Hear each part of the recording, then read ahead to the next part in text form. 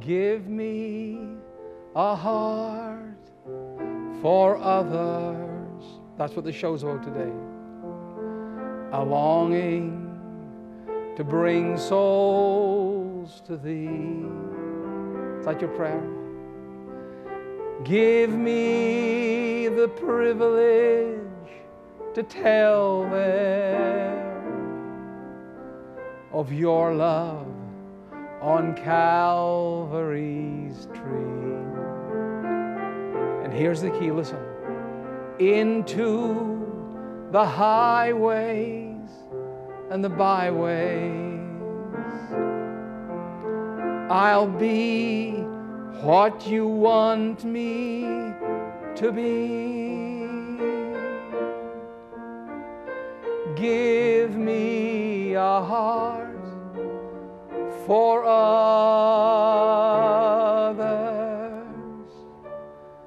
that I might win them for Thee. We've got a great program for you about the highways and byways. Welcome to Daily Faith.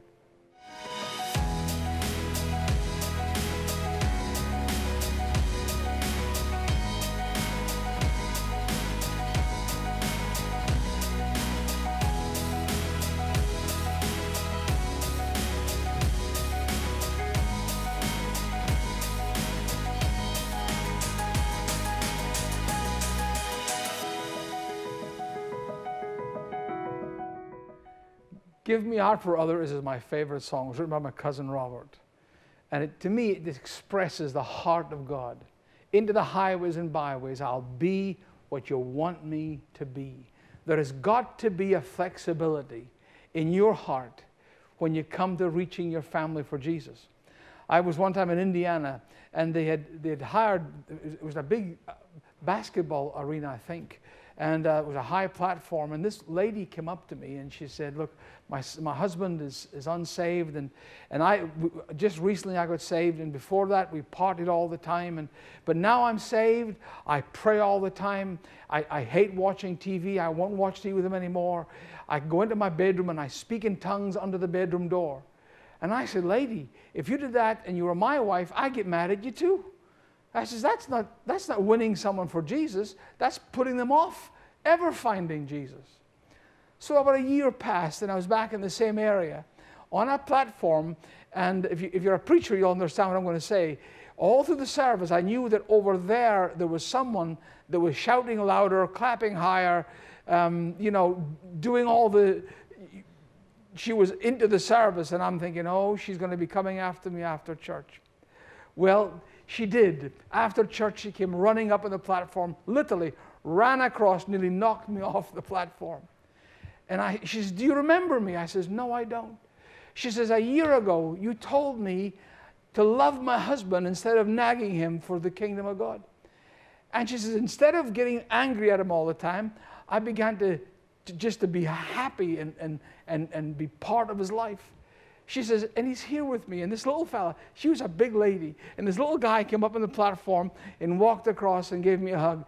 And he got saved between the last time I talked to her and the time, because she had tried to scare him into the kingdom and threaten him into the kingdom. And that's not how you win someone to Jesus. The Bible says it is with joy that you draw water out of the wells of salvation. You've got to be attractive in your life to let people see that Jesus is your answer.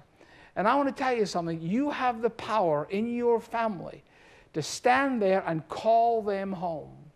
One of the great scriptures, the great stories in the Bible that I love, I think is my favorite Bible story of all, is there was a dad that had two boys. You know the story, don't you? The prodigal son. But the story is not so much about the prodigal son as it is about the prodigal father. He had two boys. One never put a foot wrong. He was always there. He was faithful. He went to work every day. He was the guy that every family wishes and dreams to have. He ate the same food, lived in the same house, heard the same stories, watched the same experiences. Everything the same. Two boys living exactly the same experience, and one of them decided to leave. So a lot of times when our families go wrong, the devil would come to you and say, it's something you did. It's your fault, your mistake. But that's not necessarily the truth. And the prodigal son left, took half of the farm with him in substance. And the Bible said he wasted his substance on righteous living. He was either drinking, or in fact one of the Bible translations said he spent it on prostitutes and parties. And then he said he began to be in want. And while the prodigal's going through all this stuff, there's a dad back home that has a very strange habit. He gets up every morning and goes to the staff and he says, "Have you fed that calf today? Have you fed that calf?" Every morning. "Have you fed the calf?" And one day I can imagine he got up and he said to the one of the farm hands, "Boy, have you fed that calf today?" And, "Yes, sir, I have." And the old man says, "Well, I'll tell you what, I'm going to walk up. You know where I'll be. I'll be up at the end of the road. You know where I'll be." And the young boy says to someone else, "Why does he leave every day and walk up there?" "Oh, there's two sons. Not the one that's here, but there's one that left a while ago. And we all think he's dead, but he doesn't. And he goes up to the end of the road every day and looks down the road. He spends hours. That's what he does." And the calf, that's the fatted calf. And he's hoping one day that he'll kill the calf when his boy comes home and have a celebration. But it's not going to happen. It was just another day, another ordinary day. "Have you fed the calf? I'll go up to the end of the road." And he walks up to the end of the road and he's standing watching a dusty, hot day. Memories of childhood days gone past when his boys were in his home. And away in the distance, he sees a figure. And his heart skips a beat and he looks and he wonders what, and it disappears again, and then it reappears closer, and it's someone that's walking. But it can't be my boy, because my boy was tall and strong, and this is a beggar. This is just a vagabond. And the Bible says that while the prodigal was a far way off, the father saw him and ran. It's unseemly, it's undignified for a Jewish man, an elder, to run. But when your boy's coming home, it doesn't matter what people think about you. He's coming home.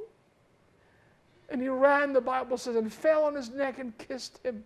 And he says, "My son that was dead is alive." And he took him home and he put on him the best robe and a ring on his finger. And they killed the fatted calf. And they said, "Let's have a party." All the time that boy was in the pig pen, the dad was doing something. He was calling his son home. His faith was at work every day. No matter how he felt, no matter how much disappointment in his heart and how much the thought was that it'll never happen, every day the father got up and he did something of bringing the prodigal home. And the prodigal was in a pig pen, covered in pig's filth. So hungry, he wanted to fight with a pig to eat a piece of corn's husk, what's left after you've eaten the corn. And louder than the pigs and louder than the starvation and the loneliness, a dad's voice was in him saying, "There's always home, son. You can always come home." And I'm here to tell you today, prophetically, that God wants to see your prodigal son come home. It's time for your unsaved loved one to head home. They might be in the worst pig pen doing stuff you'll never imagine. But I'm telling you now, they're not too far away from God's grace. They haven't gone so deep into darkness that God's light can't reach them. And the only thread that's holding on to them from where you are is you believing God for household salvation. Is your heart saying, "I'm not going to give up. I'm not going to give him away. I don't care how bad it looks. I'm going to see them saved." And I believe with you in the name of Jesus for household salvation.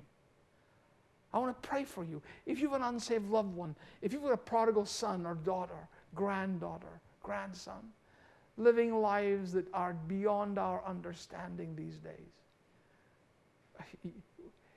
If we only knew the darkness Christians like I was saved when I was 4, baptized in the Holy Spirit when I was 6. I don't know what the world looks like. But out there somewhere, your grandson and your granddaughter is.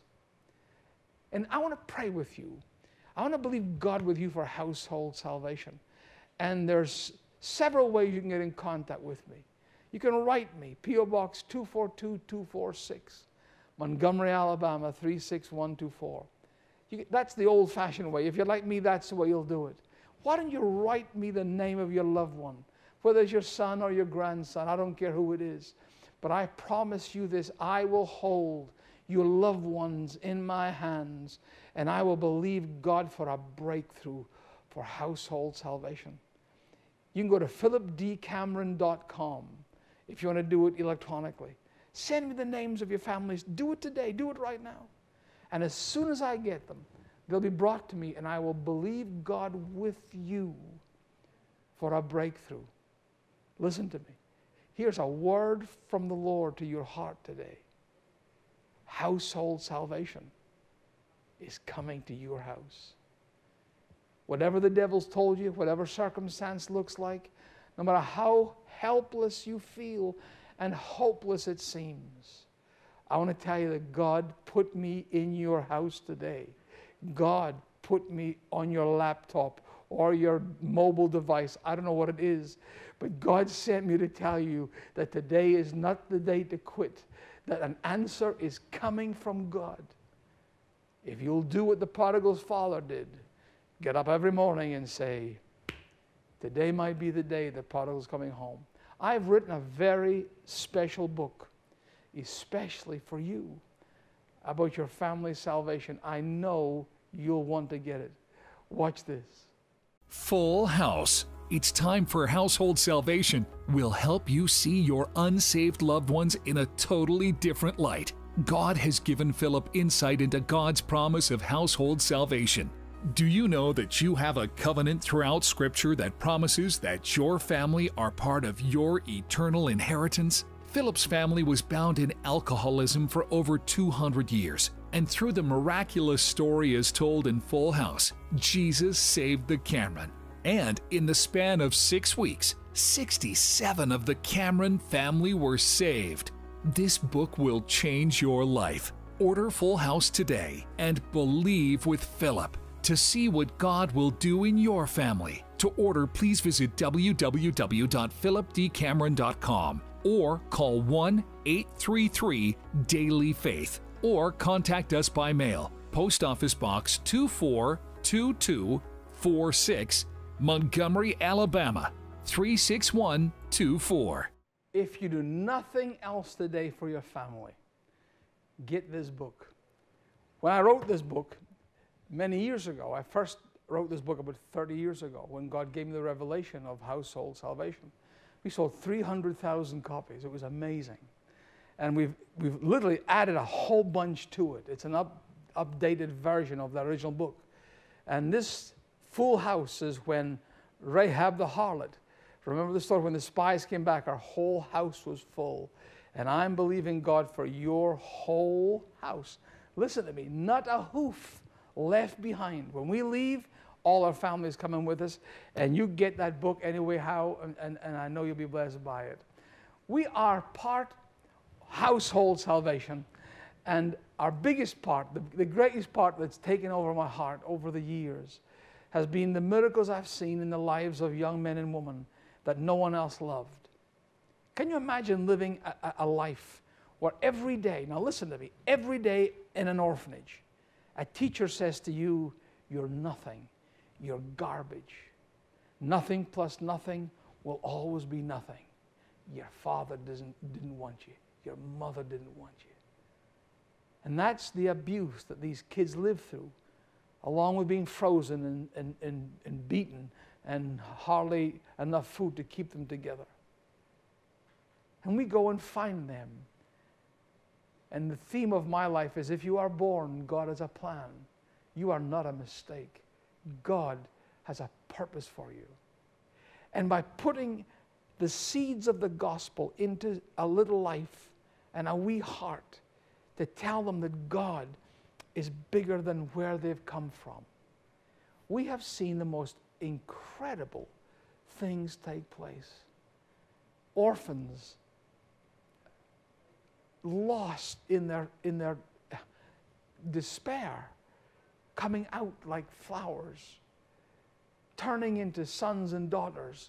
They call me Dad and my wife Chrissy Mom, and being part of our family. And then the crazy thing what happens is they then start saying to us, how can we help? What can we do? Everything we do is geared to reach the lost. Because those kids are prodigals with no dad to pray for them. And God's given us the honor and the privilege to reach into their lives. And there's a very, very unique girl that came into our life. She is deaf. And she inspired us to open a deaf home. I want you to meet this miracle. Watch this.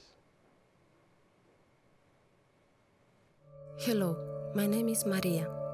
I was born in Moldova. I became deaf when I was 7 months old. I have 2 brothers, they are older than me, and 1 sister that is younger. My father is an alcoholic. He used to beat my mother and us for no reason. Because of hard life, my mother left me in an orphanage in Cahul. She said she will come back to see me, but she never did. She abandoned me. It wasn't easy to me to get used to the orphanage, but after a while I started to like learning, playing with other children. One day, when we had a school holiday, my mother came to take me home for a few days. I never felt safe because of my father always was drunk. I was full of fear. Getting home, I stayed silently so my father couldn't see me. When I was invited at Orphan's hands, I was full of joy.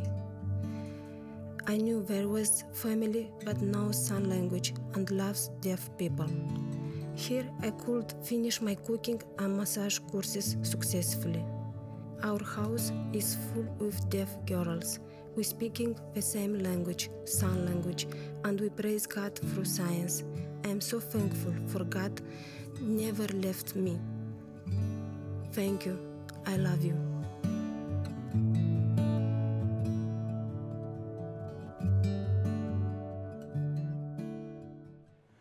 Isn't that amazing? Maria came to us literally beaten, afraid to be a part of the family that gave her birth.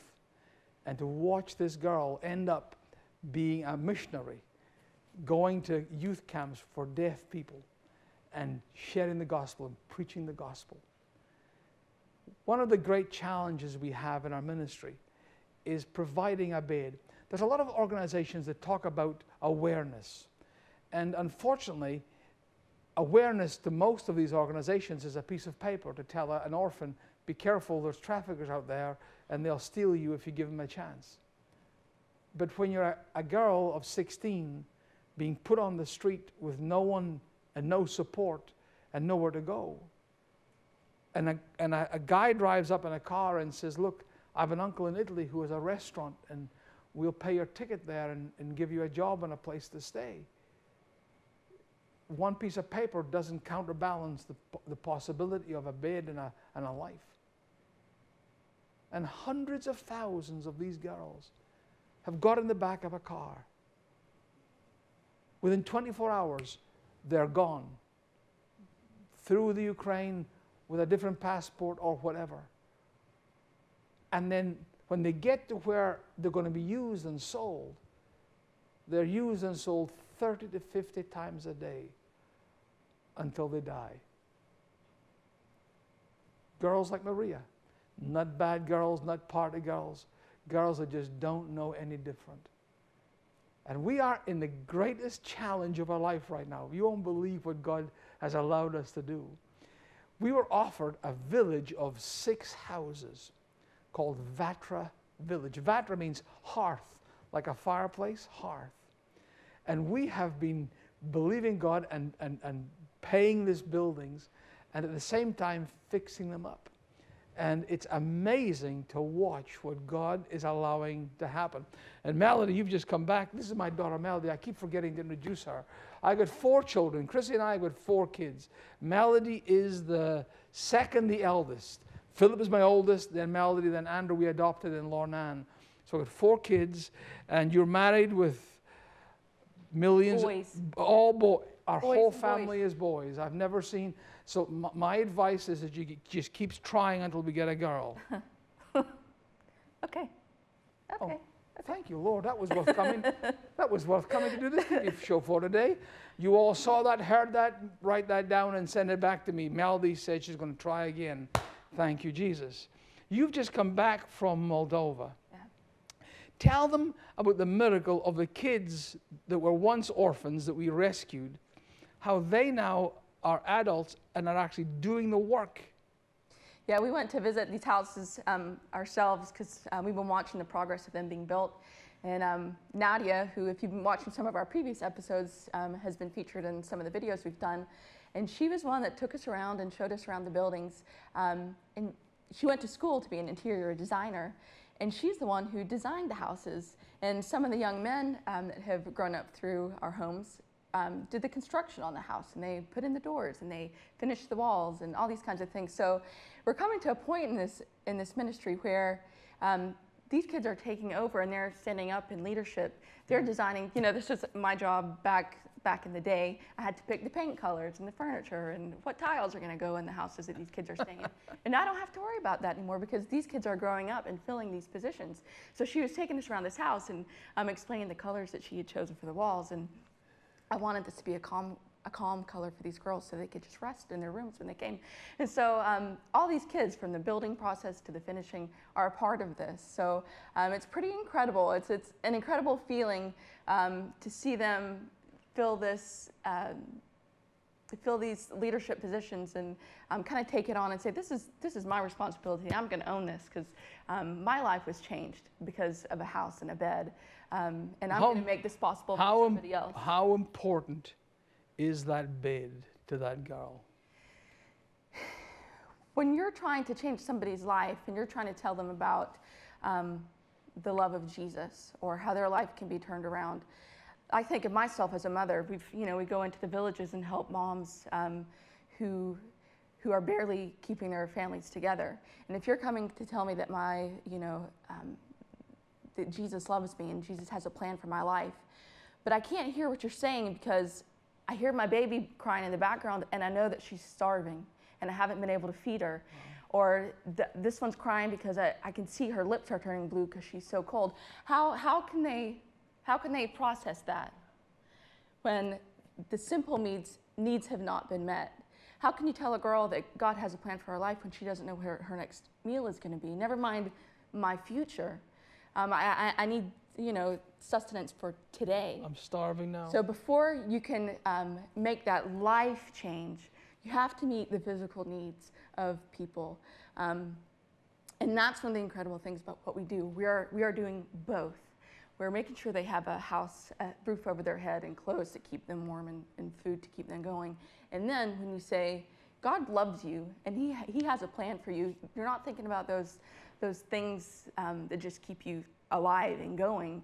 You can see past today or tomorrow or next week, and you can say, I can do this. I can do it.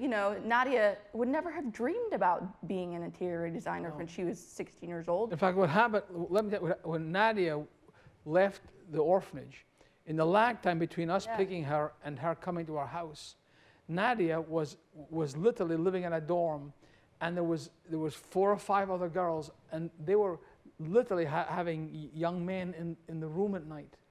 And Nadia slept with all her clothes on in case she was raped. And she had no food, and our cousin who was in our house would go and bring her food. She had no hope.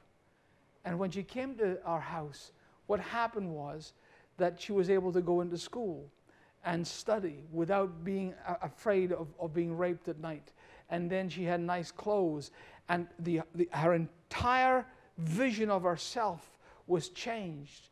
So when she heard about Jesus, and we talked to her about God loving her, she understood God's love in a tangible way. She understood, oh, this is what love is about, because she'd never ever seen it. And that's what we do. And that's where we need you to help us. We have opportunities presented to our ministry every day to change lives like Nadia's. And frankly, we can't do everything that we are offered to do because we don't have the money.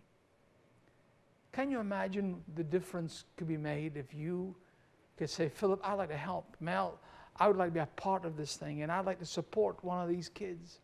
I'd like to help open another house. I'd like to be a part of building Vatra. You can do something incredible today. Vatra is $140,000 away from being paid for. 140 people giving $1,000 would make that miracle happen. Can you pray about that? And the great support we need, everyone can do this, is you can change your life for $1 a day. If you can give $1 a day to help us feed these kids, love these kids, put these kids in school, fix their teeth, and give them a destiny, everything will change. I'd love you to be a part of this. Get in contact with us. God bless. For over 25 years, the Cameron family has been changing the lives of orphans in Romania and Moldova, from providing running water, flushing toilets, and clean wells, to coal for heat, new windows, as well as food and clothing. They champion the physical needs of the orphans in these broken and desolate countries. Many of Moldova's orphans are saved from the horrors of trafficking through homes founded by the Camerons, and in the process, orphans become daughters and sons. They come to know their Heavenly Father and are forever changed by the love of Jesus. God help the Camerons lift these amazing young men and women out of darkness. Now, no longer orphans, they want to return and invade that very same darkness with the light of Jesus Christ. The Orphan's Hands equips these daughters and sons to become missionaries. Your monthly gift of $31 will allow us to rescue and take in more girls and boys, saving them from the hell of human trafficking. Your monthly partnership will allow us to care for those in the Orphan's Hands homes in Moldova and the Ukraine. When you partner with us on a monthly basis, giving $1 a day, you will receive every 30 seconds a testimonial book of the lives changed by the Orphan's Hands. If you want to join Philip and Chrissy in taking care of these precious young people, please contact us today by calling 833-DAILY-FAITH. You can also give by going online to philipdcameron.com or by writing to Post Office Box 242246, Montgomery, Alabama 36124. So many lives depend on what we do. Thank you for loving the lost. Philip would love to hear from you. If there is a need for prayer in your life and you want him to pray for your unsaved loved ones, reach out to Philip at 833-DAILY-FAITH. We believe for great things for you. Contact him today. Daily Faith with Philip Cameron, the Orphan's Hands, reserves the right to direct allocated funds to the greatest need.